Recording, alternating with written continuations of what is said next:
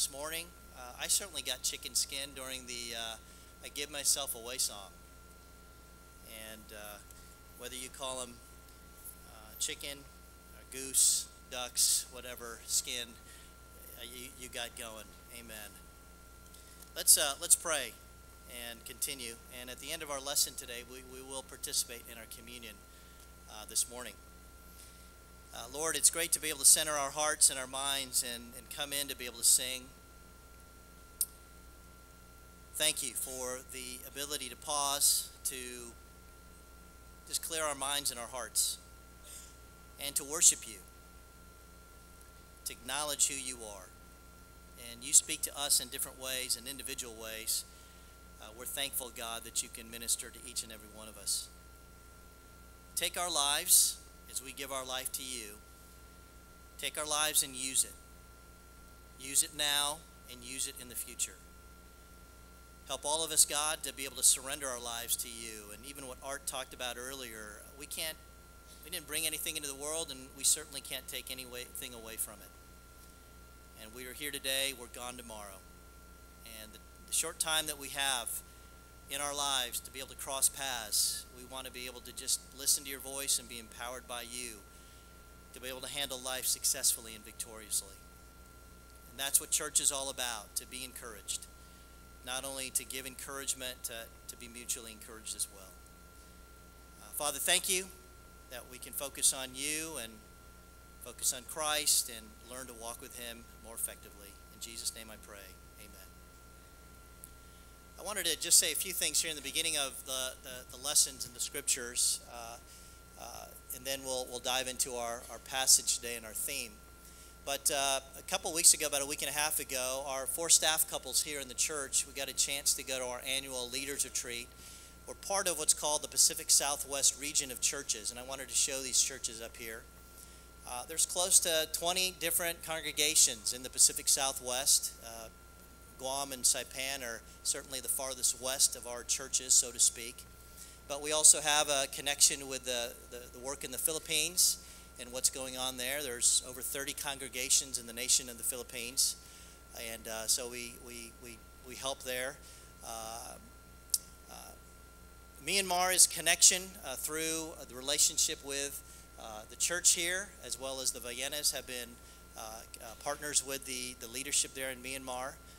But it's encouraging to know in the Pacific Southwest, there's over 30 families of churches like this all over the world that are connected and organized in partnerships and cooperation.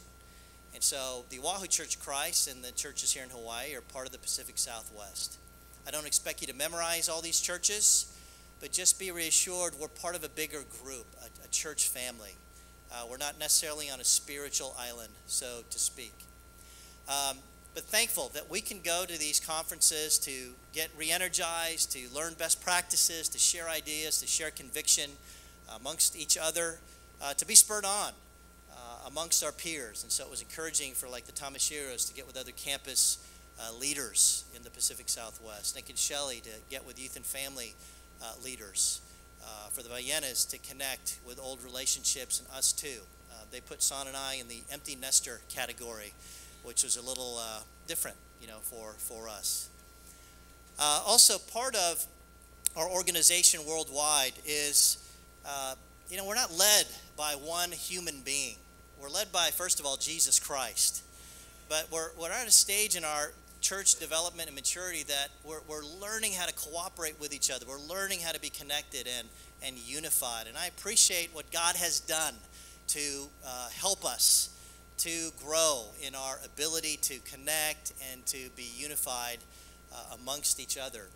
All our churches, family of churches all over the world, the 30-plus families of churches, have representatives to help just be a voice and an avenue of connection and unity amongst all our churches. I wanted to just show you a picture of what's called the delegates. And these are the current delegates that we have in our Pacific Southwest family of churches.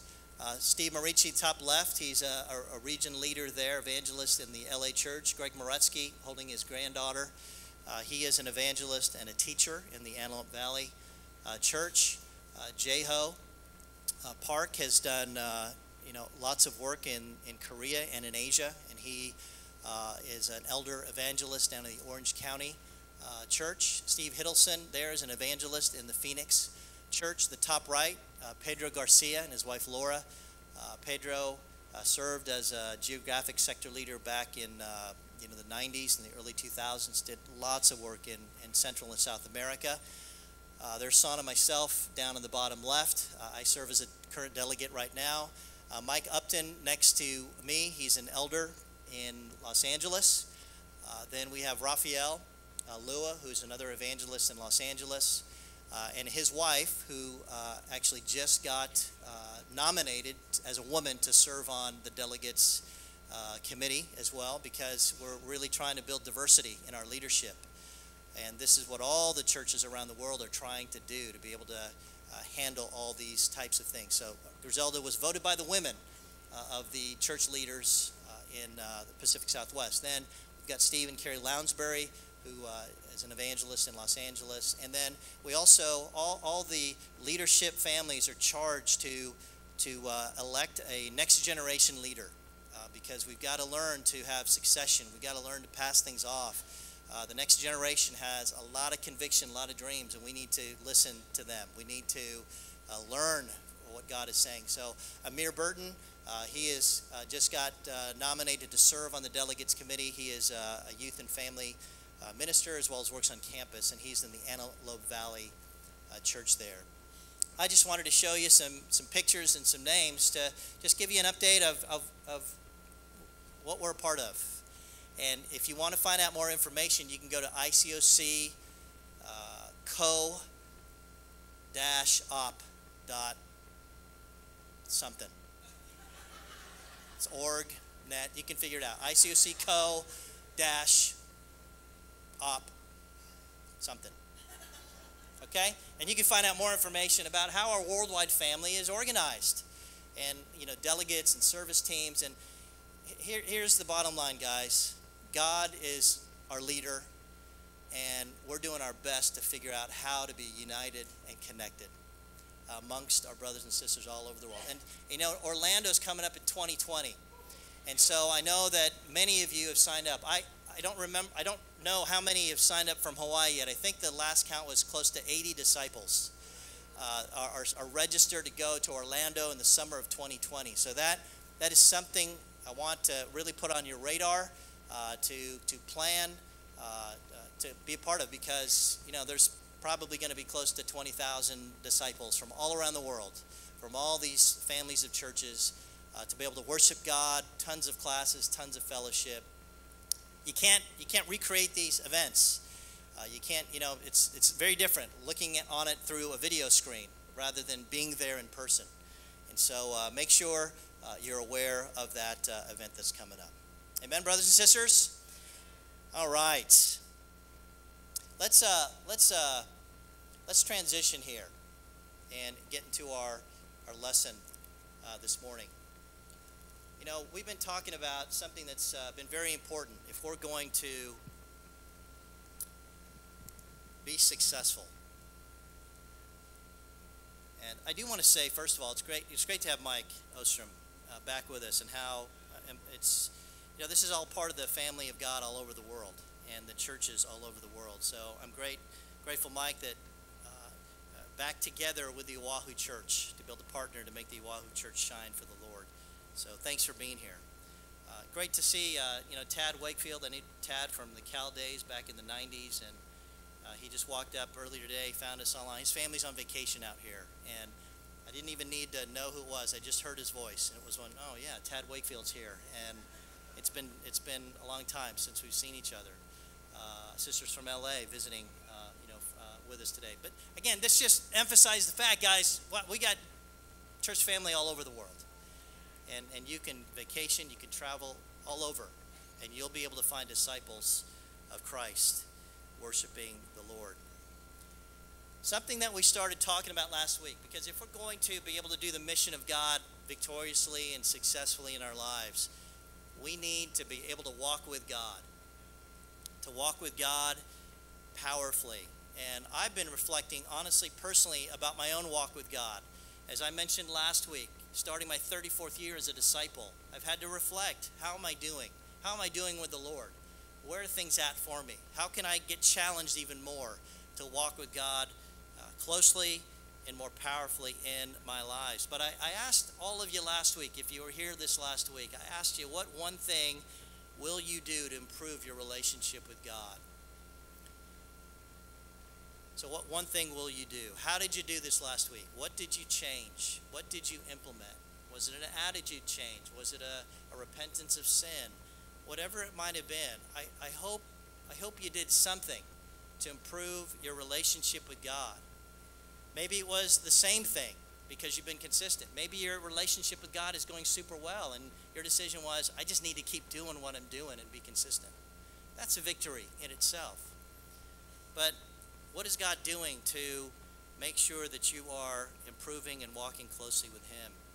You know, last Wednesday in our Ohana group, we got to share a little bit about, the lesson. And one thing that I shared was just reading in Revelation chapter 2 how Jesus was addressing the church in Ephesus. And they were hardworking, they were persevering, they didn't tolerate wickedness. But one thing Jesus had against them was that they lost their first love. And then Jesus tells them what they can do. They got to remember. They got to repent. They got to redo. They got to redo the things they did at first. And that spurred me on this week because it's like I can't go back to my early days. I can't go back in time. But I can remember my passion. I can remember my attitude towards God. I can remember my desire just to walk with God. Those are the things that I can hold on to as I move forward in my life. But for us to be able to remember our first love, when you fell in love with God, when that passion was there, when you got that spark joy about God, and you weren't throwing Him away, but you were actually going towards Him, we've got to be able to follow God with our first love. You know, I also this week, what I did was I spent time, as you know, just in terms of evaluating myself. And I mentioned a little bit about things in my feedback that I received from brothers and sisters on the things that I need to grow in. And I appreciate those things, and I will absolutely go after the things that I'm weaker in. But I did something different today. I actually revisited, what are my strengths? What are my strengths? I needed just a little bit of affirmation personally about, okay, how has God built me? Who am I? And what does God want me to be able to do in my life? I certainly can boast about my weaknesses, 2 Corinthians 12, verse 7 through 10.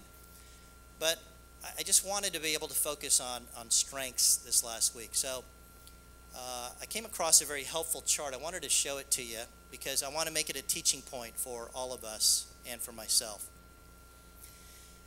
But I think this is super helpful because this can show us, and those especially for you that are visual, this will help as well. But things that I wanted to mention here, like on the foundation, God has given us strengths. And I'm not talking about talents, I'm not gifts. I'm talking about like character strengths that's in you. And in life, you can start to develop as a child, and you can start developing different skills to help with your strengths. For example, let's say a child grows up and he's very creative. He likes working with blocks, and he just can't get away from building things. And so if his parents are wise, then they may encourage him to be involved in building of things and creativity that way, and building those kinds of skills. But then what happens is, you know, in our traditional schooling, we start learning more skills, but a lot of the attitude of schooling, and even a lot of parents too, is that, hey, we need to learn a lot of skills. We need to be really well balanced. We need to be diverse in a lot of things. You got to do everything well. And so you might be learning skills that are built on your fundamental character strengths, or you may not be. Then you might grow up, you know, maybe your parents wanted you to be a doctor, but you don't want to be a doctor. Or maybe they wanted you to be a lawyer, and you hate law. But you apply to all the law schools because you wanted to please them. But you just feel something's out of place. Something's not really in my sweet spot. The way that I'm growing, the way that I'm developing. And you might get into school, and then you might get into your career, and to survive on your job, you have to learn some skills that are outside of your strength. And they're not building on that. Let's say this creative little boy grows up, and he's put into sports, or he's put into math, and he does not do well in those things.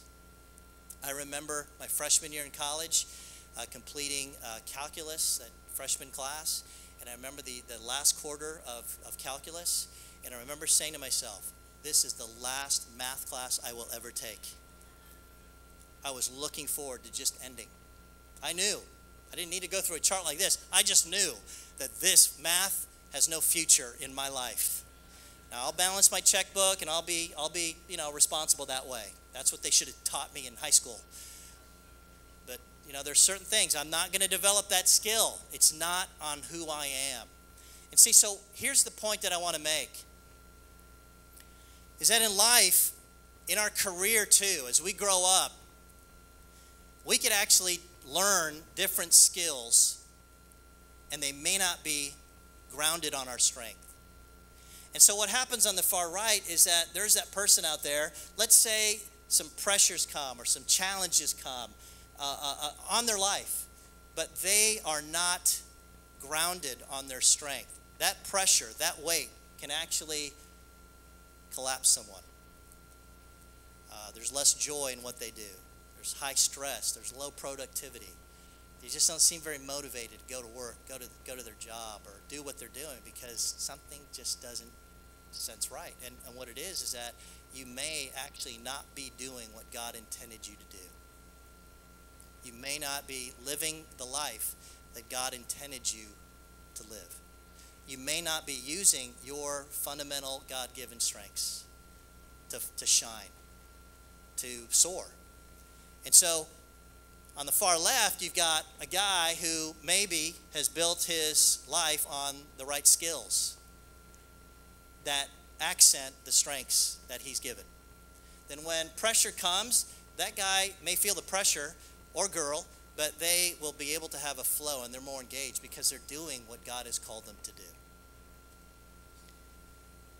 This is a great teaching point for all of us. It was certainly a great teaching point for me, because I certainly understand that I've got to change weaknesses in my life. But I also understand that some of my weaknesses will never be my strengths. They'll never be my strengths. And I'd like to be able to build my life around my strengths, because then I believe God will use me for that very purpose. Whatever strengths I may have, then God can use me to my greatest ability here on earth. And it's the same thing with you. My question is, what are your strengths? Do you know your strengths? The next slide here is, these are my personal strengths. I've taken different assessments in life, very popular assessments. Myers-Briggs assessment, many of you probably taken that. Another great strength finder is called Strength Finder.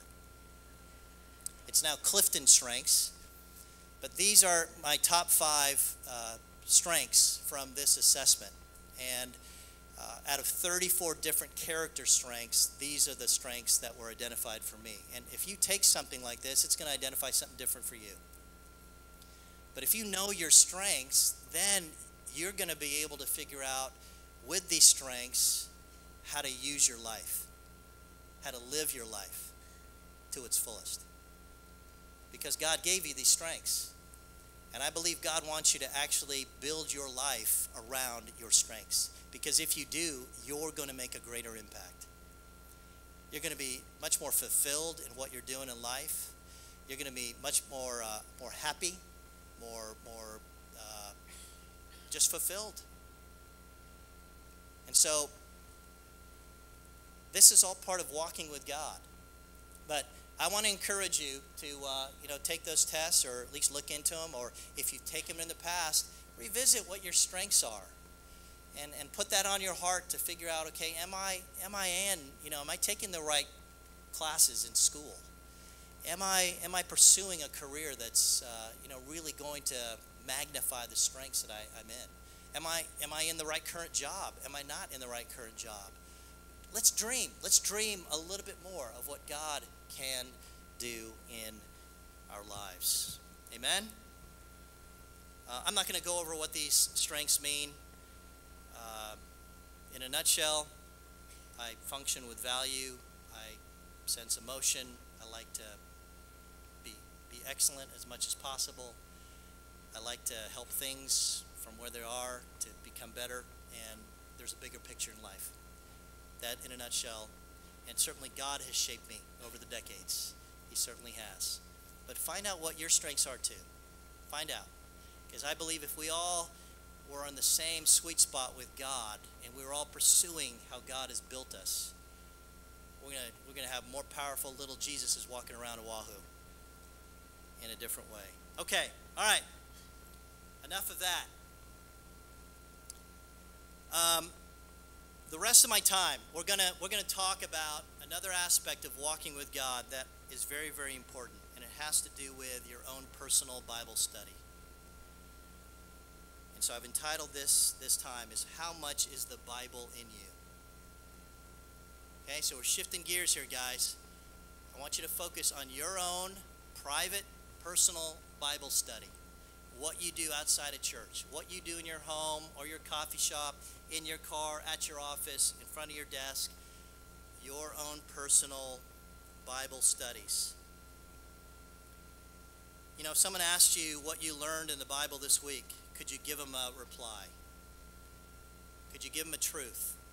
Could you share what you're doing in your times with God through your Bible study? Now, I would expect you to expect me to be in my Bible, right?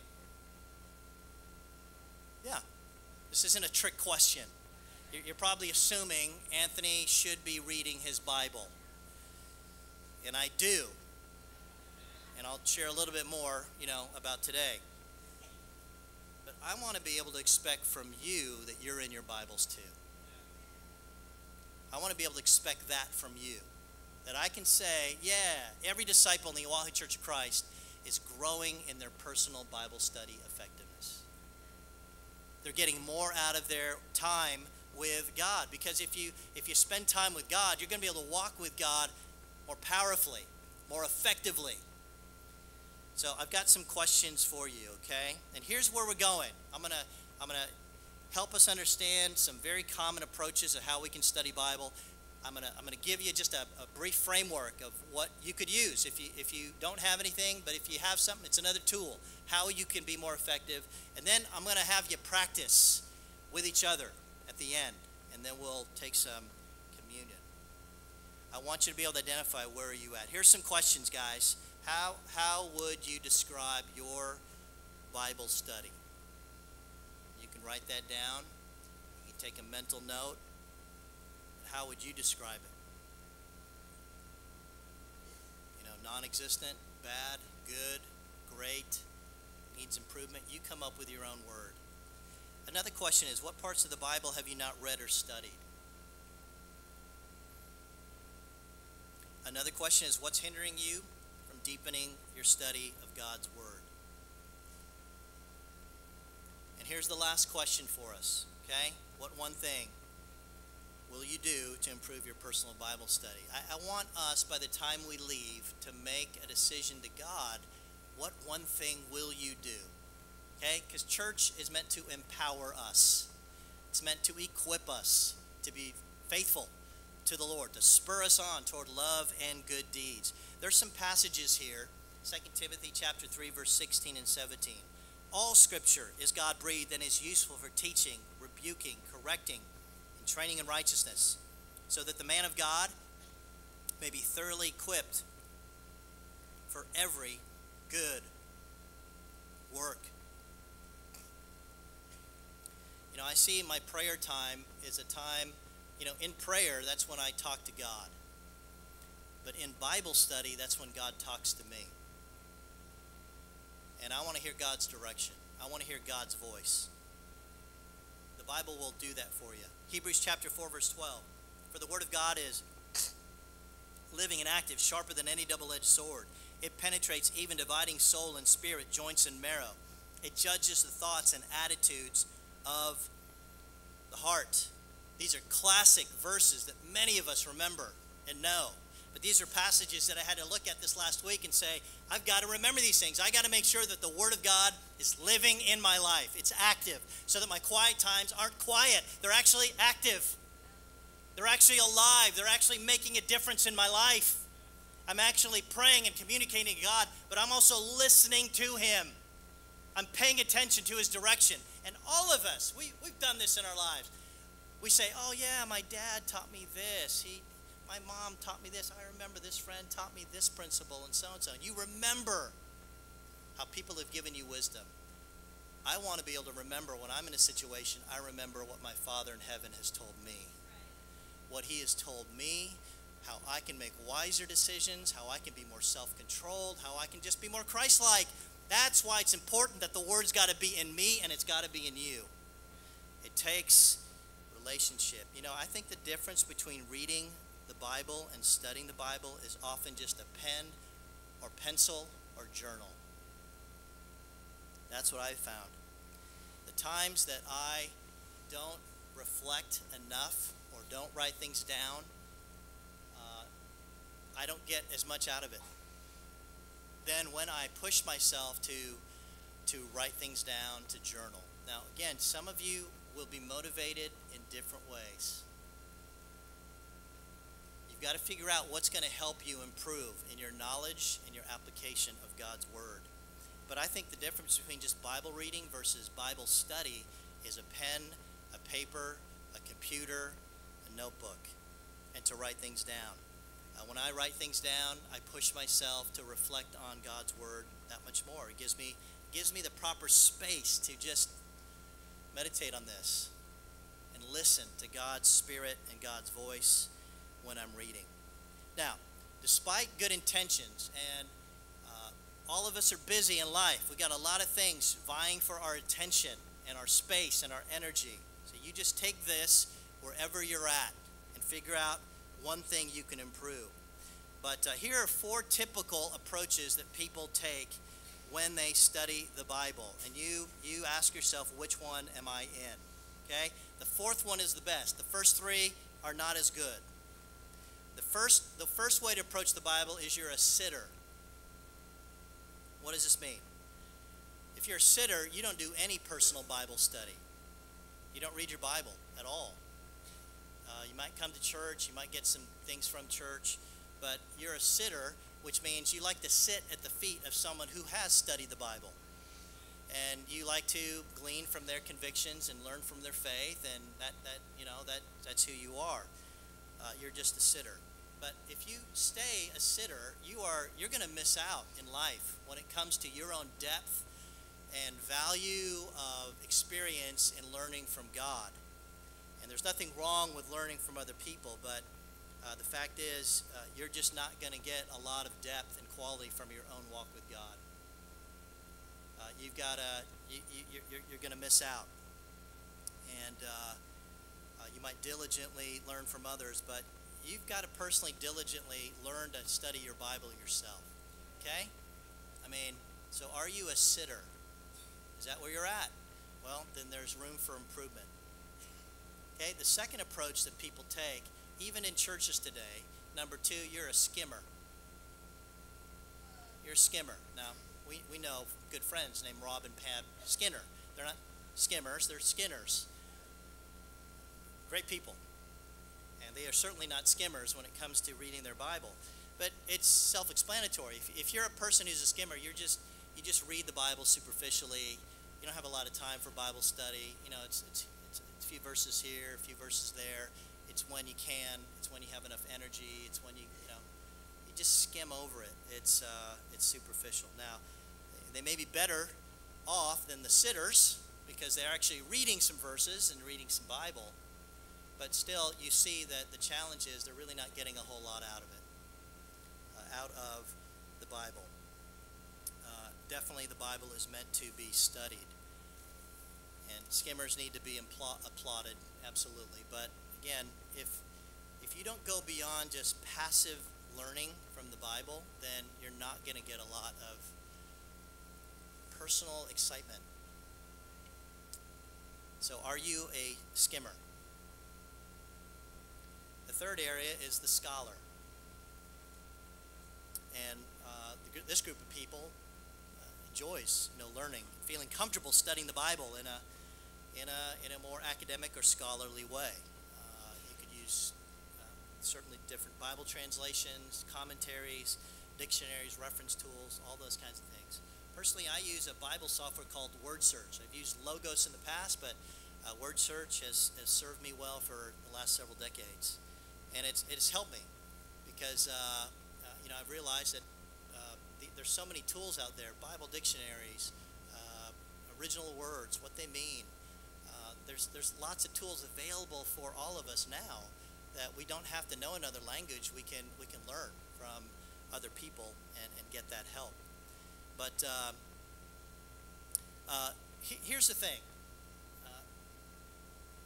People in the scholarly position, certainly there's an appetite to learn more, which is good. And I finished my own seminary degree. What I've learned is that just because I've gone through seminary doesn't mean I've changed. It doesn't mean I'm more like Christ. And so you got to be careful with that. Head knowledge is not life application. And it's important because, it's good to learn. It's absolutely good to learn and go deeper into the understanding of the Bible. But it still comes down to how much am I like Christ? How much am I changing to be like him? And I've been in all these categories, guys. I just want you to know. I've been a sitter, I've been a skimmer, I've been a scholar, I've been all these types of things. But are you a scholar? Okay? Are you heavy on knowledge and learning? But make sure you are not detached from spiritual growth. You are not detached, and you are personally applying things. The last area I want us to all strive for is you are a student. And these are the people I believe Paul describes in 2 Timothy chapter 2, verse 15. Do your best to present yourself to God as one approved, a workman who does not need to be ashamed and who correctly handles the word of truth. A Bible student, and we're challenged to be able to do this. In Acts chapter 17, we're implored to be students of the word on a daily basis. But these are people, individuals, men and women who have a lifetime quest to learn God's word. There's always more to learn, but they're wanting to learn. The word of God is alive in their lives. You don't have to tell them to read their Bibles. They're motivated by themselves. They're self-motivated to, I need time with the Lord. I don't care how busy I am, I'm going to make time for God. I was with Corey Barton yesterday, and I was inspired. He wakes up at 3 in the morning so he can study his Bible. He's a principal at Shafter Elementary School now.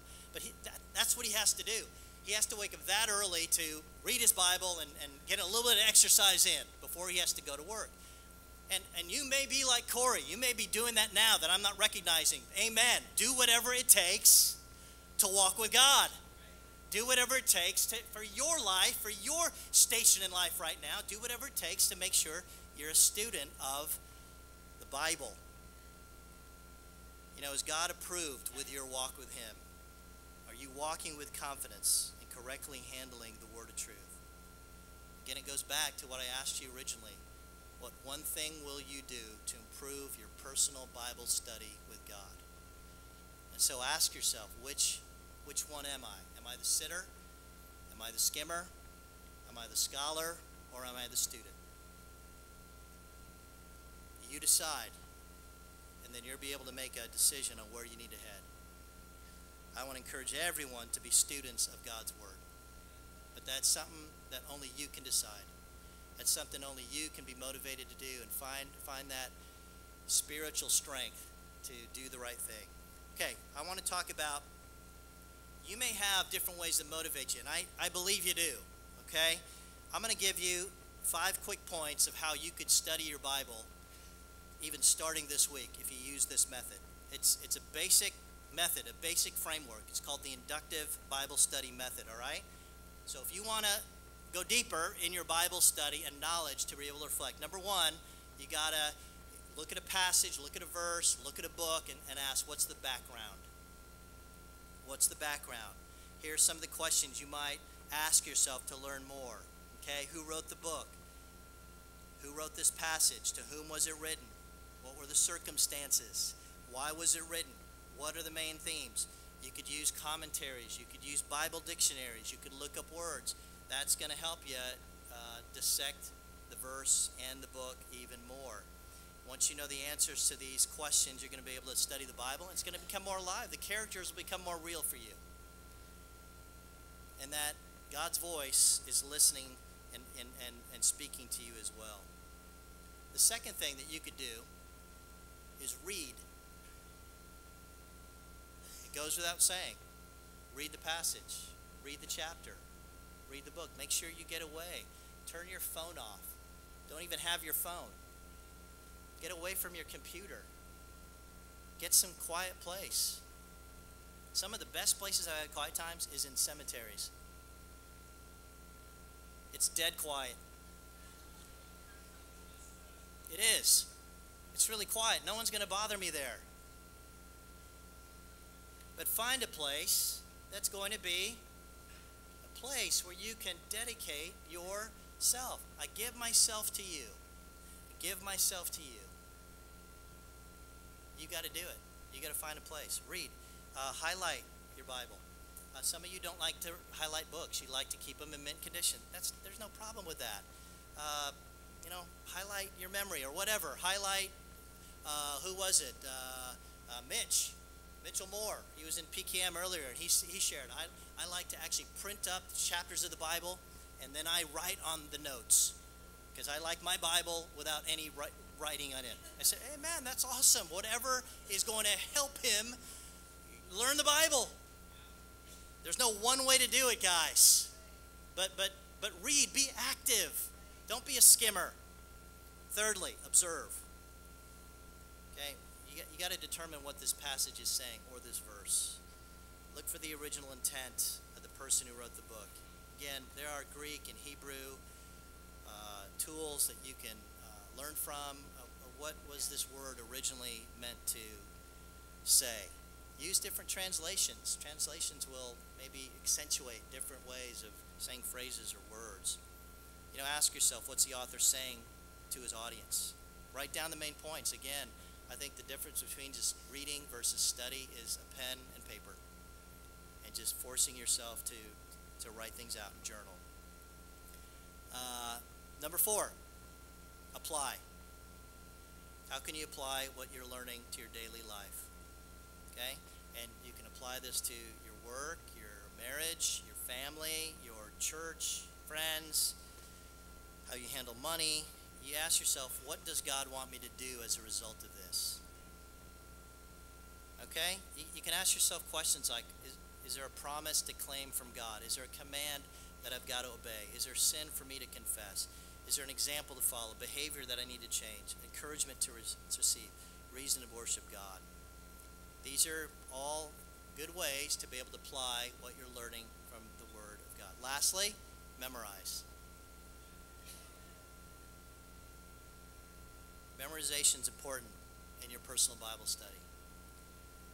Because when you memorize Scripture, and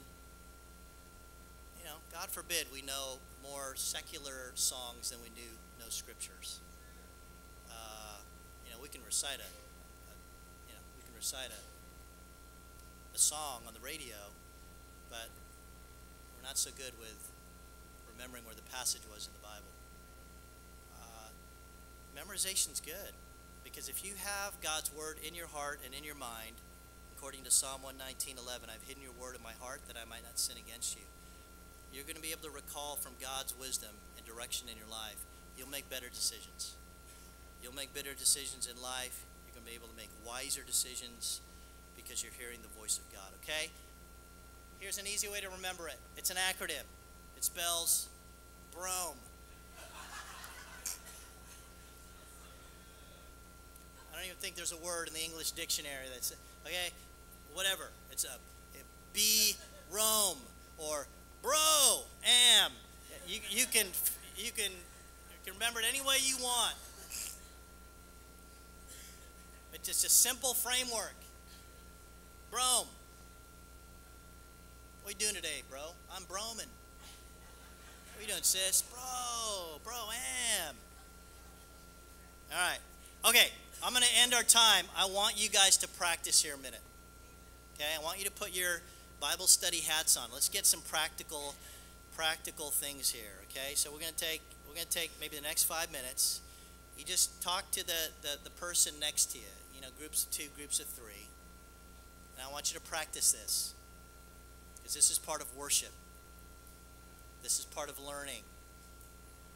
And it's good to exercise these kinds of muscles, to imprint it on you. All right, here's a passage I want to give you right here. James chapter 1, verse 2 through 4. So you're going to have to get your Bible out, your tablet, or whatever you use. And this is what I want you guys to talk about in the next 5 minutes amongst each other. Let's just take our time within 5 minutes. And we're not going to do all 5 steps. We don't have time to do 5 steps. We'll just do 2 of the steps. And 1 step is just the observation part of it, okay? What does this say? What does this say?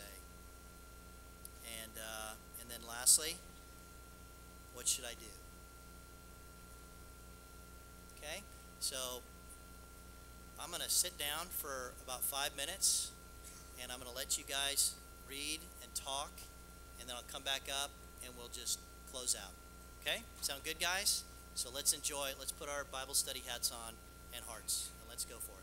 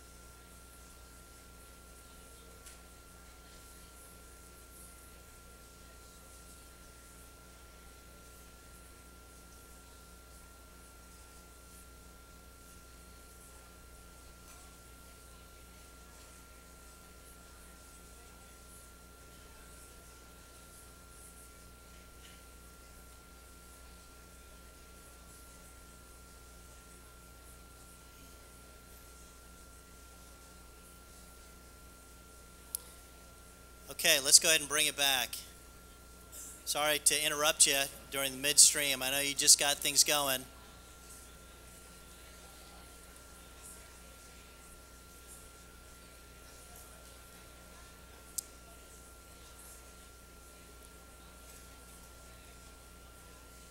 All right, awesome.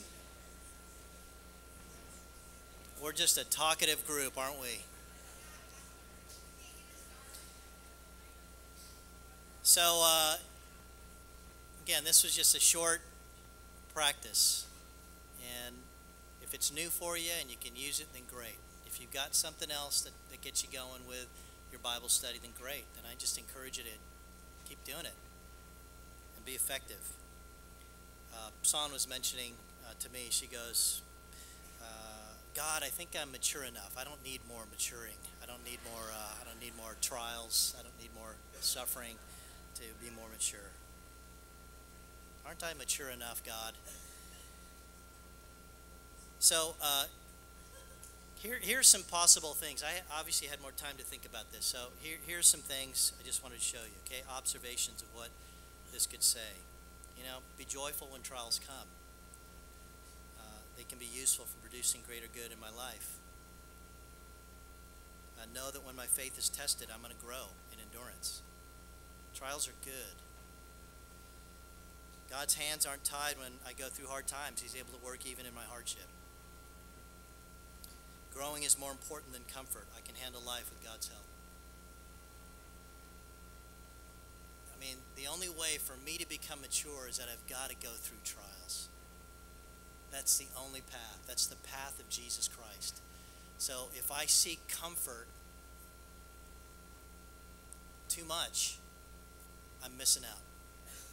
I'm missing out in growing to be more and more like Christ. Application. What should I do? Think of a trial I'm going through or one in the past and show joy by thanking God right now that He is or was working in my life. It changes my whole attitude when I think of trials. Whether I'm going through one now or something in the past, I need to thank God for that. Because God has a lesson, God has a plan through it. I could call or write a note to someone who is going through a trial. That's a good application with this too. I could encourage them, let them know that I'm praying for them. That could be a good application of, do you see how that works, guys? Bottom line, as we close here, wisdom from God is available to those who are lifetime students of the Bible. If you dedicate yourself to be a student of the Bible, then you are going to learn wisdom from God. You're going to learn more and more from Him. So I go back to that question again that I had in the very beginning, guys, is what one thing will you change to improve your personal Bible study? Here's my prayer in my notes that I wrote. God, this is super convicting. I need to consistently sit down and study the Bible like it's a good meal. It can be more like fast food and feeding off the insights of other people. Please forgive me, God, as I see the greater need to hear your voice personally in my life. I'm grateful to have learned from others and will continue to do so, but I repent of my personal distance from you, emotionally and consequently spiritually. Please forgive me, accept my repentance, and as I strive to be the student of the Bible, may your blessings be felt and seen even more throughout my life. That's a prayer. I want to encourage you today, this week, talk to other people about how they're broming. Share with others how you're broming. Share what God is sharing with you. And God will work in all of our lives. Let's pray and share our communion. God, thank you so much for our time to learn about you and to walk closer to Jesus Christ. We are thankful for your precious word, for the sacrifice, the body, and the blood that was shed for us, to have this relationship with you and the honor and privilege to walk with you. In Christ's name, amen.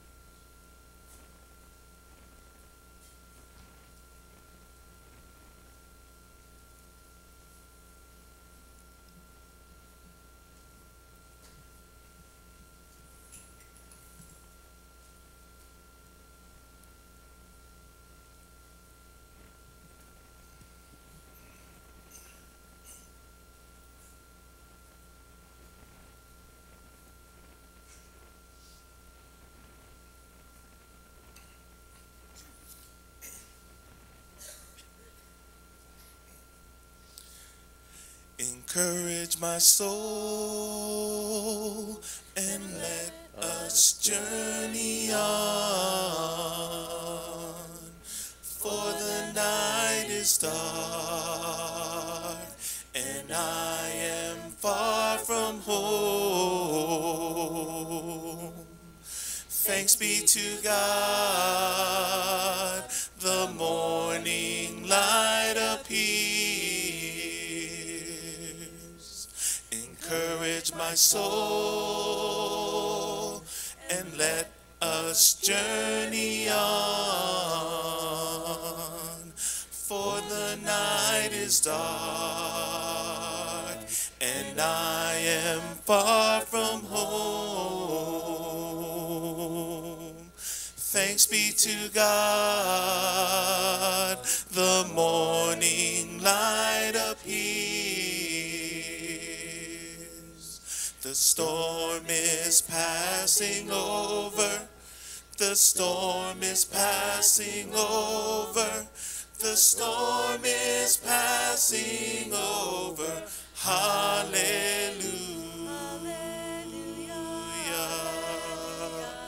The storm is passing over.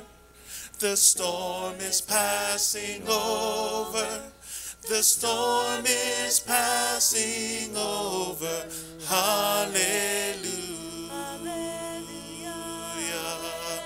Hallelujah. Hallelujah. Hallelujah.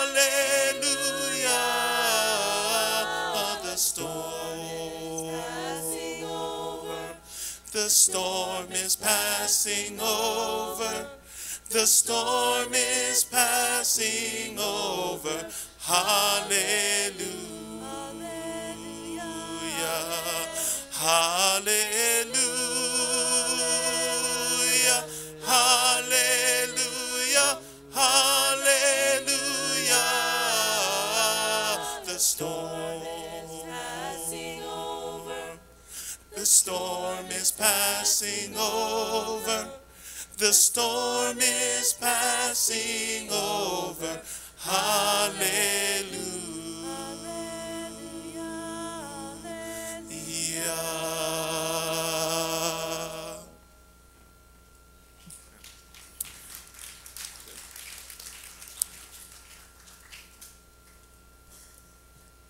How's it, everybody? Haven't always been a bromer. Gotta confess. You know, bro, I haven't always been a bromer. Is that not funny? Okay. But I've always been a brother, you know, and the fact that I've read through the scriptures is just a testament to God's grace. Because to be honest, you know, before reading the Bible, I never really read too much books. So the fact that God led me through a 1,000-page book is really, it's a miracle in my pages, you know what I mean? So, and I know I'm not the only brother in here. But I've been reading the scriptures for about 8 years now, and it's absolutely changed my life. And I appreciate lessons like these because I think it's really a reflection of like how God wants us to really handle and treat His Word. Like I think He wants us to treat it with a reverence and a gentleness when we teach one another. And I think it's a reflection of our church as well too. Like how we love to sit down and study the Bible with people. If someone didn't ask me 8 years ago, hey, can I study the Bible with you? I probably would have never picked up the Bible on my own. So there might be some people in here like that today that are wondering, how can I get deeper into this? Because that's a lot of points today, and it might be a little overwhelming for you, and I can relate to you. But if you're interested and it's on your heart, ask the person next to you, hey, can I study the Bible with you? Can I get into the scriptures? Can I learn more about God through His Word? And trust me, you're not going to regret it. It's going to change your life. The scripture is going to change your life. But thank you for such a practical lesson today, Anthony. We appreciate your efforts. Thank you. Okay, we get a couple announcements. Jordan, where you stay? How's it, my brother? How's it going, singles? This is an announcement for the Island Getaway. Thanks, bro. So we want to be able to have a head count by April 15th. April 15th, and many of you guys know that's tax day. So pretty memorable for us, okay? And so by that date, we want to have a $100 deposit so that we can start booking lodging, transportation, and all things like that, okay? Sound good? April 15th, reservation, okay? $100 deposit, please remember that. The estimation of the price would be about $500 to $700 for the singles island getaway. Okay, all singles are welcome. If you have kids, come through, okay? If you G-Squad, you're more than welcome to come too. Okay, all singles are welcome. It's going to be a great opportunity to fellowship and forge deeper relationships with each other. Amen. Where you guys going? Kauai. Bring me back some Hanalei Poi, bro. Next week, in the month of April, we're going to be here for UH. Same services for your keiki through the doors, just back over there and then downstairs. Again, all the month of April, we're at UH. And then lastly, we have a men's Devo night. This is on March 30th in the Art Auditorium at 5 o'clock p.m. So we're going to get together as men to be able to bond and have fellowship over a movie and then discussion to just be closer as a men's ministry in the Oahu Church of Christ. Amen. Have a great Sunday. We have one more song. Love you guys. Amen. Let's go ahead and stand on up.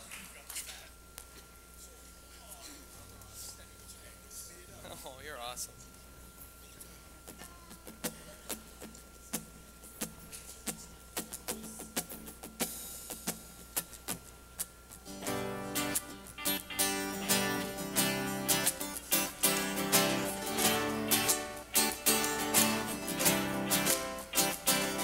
Go ahead and clap your hands.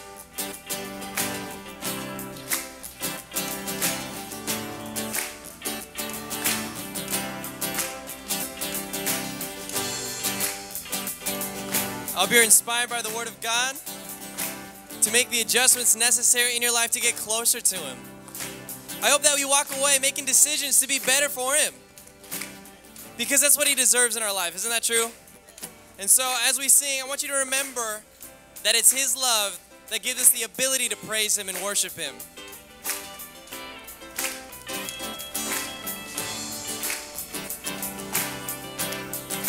Your love is amazing, steady and unchanging.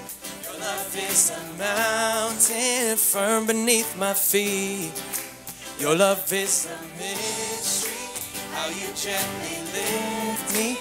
When I am surrounded, your love carries me. Sing hallelujah, hallelujah, hallelujah. Your love makes me sing hallelujah, hallelujah, hallelujah. Your love makes me sing. Your love is surprising. Your love is surprising. I can feel it rising. All the joy that's growing deep inside of me. And every time I see you, all your goodness shines through. And I feel this God song rising up in me. Sing hallelujah, hallelujah, hallelujah. Your love makes me sing hallelujah, hallelujah, hallelujah. Your love makes me sing. Your love is amazing, steady and unchanging. Your love is a mountain firm beneath my feet. Your love is a mystery, how you gently lift me. When I am surrounded, your love carries me. Singing hallelujah, hallelujah, hallelujah. Your love makes me sing. Sing hallelujah, hallelujah, hallelujah. Sing that again. Sing hallelujah, hallelujah, hallelujah. Your love makes makes me sing, sing hallelujah, hallelujah, hallelujah. Sing it out to God. Your love makes me sing, sing hallelujah, hallelujah, hallelujah. Your love makes me sing, sing hallelujah, yeah, hallelujah, hallelujah. Your love makes me sing.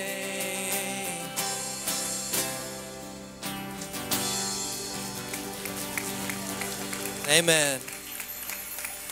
All right, church, you are dismissed. Have a wonderful Sunday.